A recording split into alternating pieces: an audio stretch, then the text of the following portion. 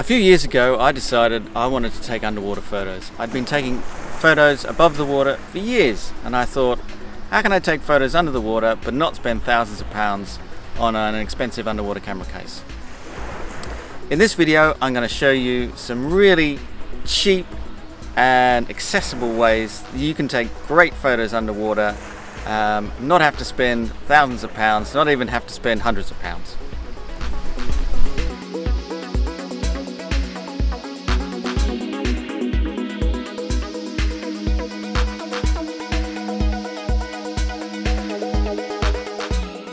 One of the first things I bought was a clear plastic case for an existing camera that I had, an old mirrorless camera, and this just went around the camera and had a clear perspex cover for the lens.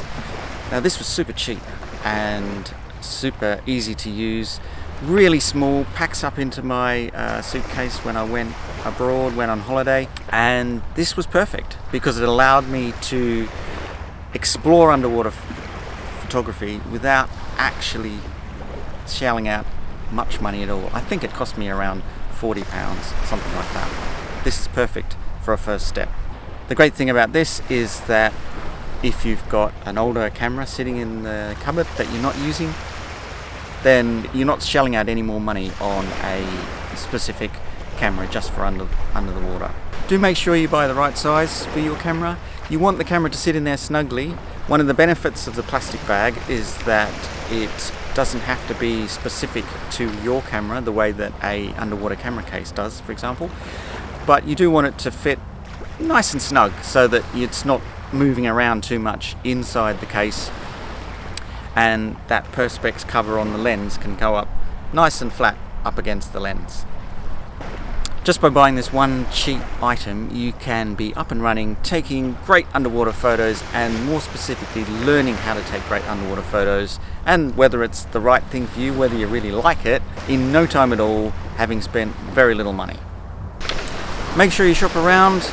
There are loads of these on the market. If you go to Amazon or your favorite online retailer, you'll find so many of them, and I can't guarantee that all of them will be great, but certainly the one I used, which was a Dikipak, I used it for many years. I used it constantly every summer, and it lasted for years until I was ready to invest money in something a bit better, a bit more expensive, but I knew by then that this was something that I wanted to do, so I was happy at that point to invest some more money.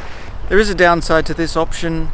It is fairly light, and the plastic, I found after several years of using the Dikipak, and I'm sure this would happen with any brand, is that right at the seams where the plastic was joined, it started to come apart, and I found after several years of using it that it started to leak just a tiny bit in the corners. Now, not enough that it would have any impact at all on the camera, but it was a warning that I needed to stop using this and to invest in something else. So that is one of the downsides, is that plastic is not going to last forever. But for the price, for how much you're going to get use out of it, it's actually fantastic. You do want to test the camera before you use it. Just put some tissue in there, seal it up as if the camera was in there, and dunk it under the water. Make sure that it's watertight. What you don't want to do is put the camera straight in there, put it under the water, and it's not watertight. That would be a real problem. One of the benefits of using this is because I was using an old camera, sure, I didn't want that camera to get flooded, but if it did, it wasn't going to be the end of the world. It wasn't my main camera, and thankfully that never actually happened. But that is another consideration, is that it's not your primary camera that you're using, potentially. One of the other options that I explored was a point and shoot dedicated underwater camera. Now these are often called tough or rugged, and they're still available for relatively cheap. They're a bit more expensive than the plastic bag option, but you can also pick them up second hand, and they're a pretty good option for exploring underwater photography, exploring the light, understanding how light works under the water. The great thing about these cameras is that they're super small, portable. You can slip them into your board shorts pocket or into just keep it on your wrist on a little strap, and it doesn't take up, it's not a burden like a great big underwater case is when you're coming down. That's a real mission. Might get to that in a later video. The other great thing about the point and shoot underwater camera is that going to the beach or going swimming in a lake, for example, it's a really social occasion. So if you've got your mates there, your friends that you're swimming with, you can hand the camera over to them and it's super simple to use, and they can take photos without too much stress on your behalf as the photographer. The thing that you need to look out for with these is that they can shoot in RAW. Not all of them will shoot in RAW, but if you can find one that has the ability to shoot in RAW, you really want to go for that, because it makes a huge difference to the creative control to be able to edit your photos afterwards. Once you've taken them, when you're back on land, you're in front of your computer. If you're only shooting JPEG, you're not getting anywhere near the same information that you are with RAW, and you really need it for underwater photos.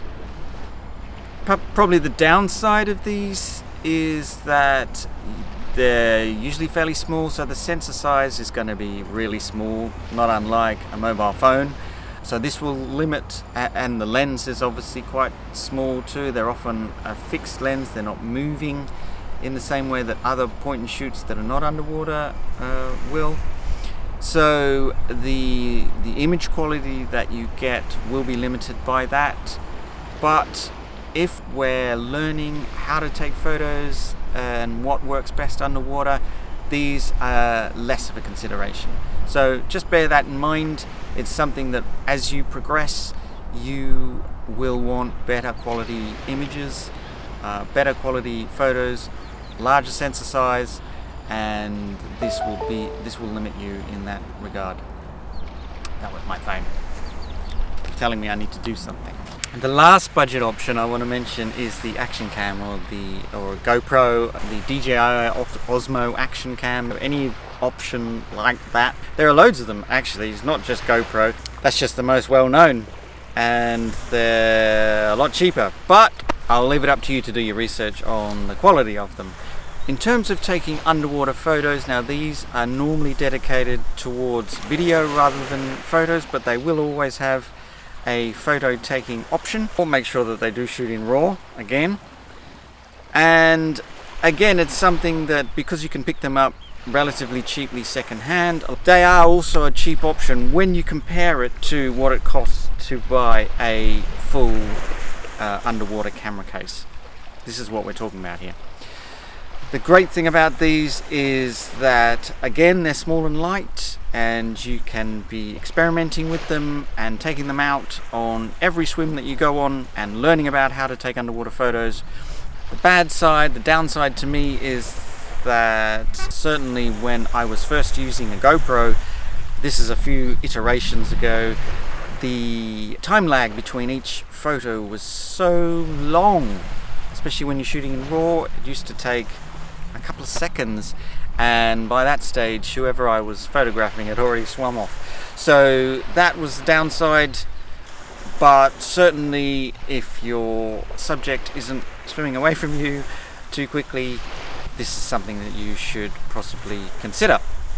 They have a very wide angle of view, so you need to be right up close to your subject in order to get an image in the full frame that you're taking, and the sensor size also is quite small.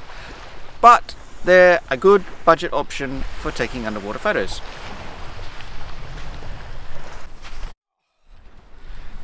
Probably the last thing you'll consider would be an underwater case dedicated to your camera. This would be for an SLR or a mirrorless, and it's probably the last step in the journey towards taking great underwater photos. That came for me after several years of using some of the things that I've mentioned in this video. And in fact, I still use many of the options, including especially a GoPro, when I'm out and about with the big underwater case. A couple of the other things you might want to consider while we're talking about cheap stuff, and I've got my notes, so let me just double check. So a little squeegee for getting the water off the front of your lens cover. Now this is the case even with a little plastic cover for your camera.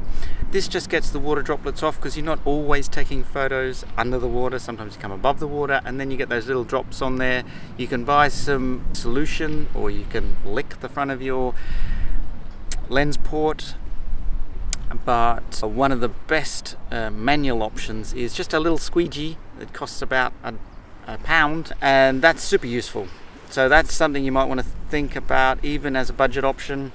And when you're back on the beach, to have a microfiber towel to dry stuff off, to avoid getting anything wet. If you need to open the camera, you want to dry it off first, or open the camera case, dry it off first, get rid of all those drips so you're not getting the water where the dry should be. The other thing that I really recommend you have is a system.